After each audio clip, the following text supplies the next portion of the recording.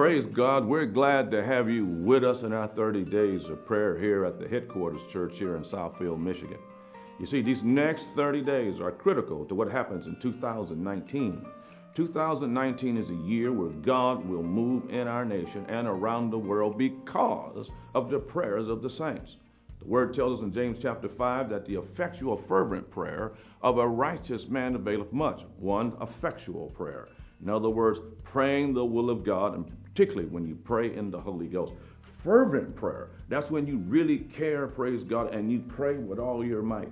And the righteous are those who are in right standing with God. And guess what happens? He said, if those kind of people pray, they make tremendous power available. The Amplified Translation says, praise the Lord, dynamic in its working. And in fact, praise God, when you, the believer, pray, it will change your church, it'll change your city, it'll change your state, it's changing our nation. Praise the Lord. And I'm believing God 2019 will be a year of restoration and a great year of blessing for the United States. Hallelujah. The United States takes this role as the preeminent leader of the world, particularly in sending out missionaries, getting the word of God out to the rest of the world, for God gave us that assignment.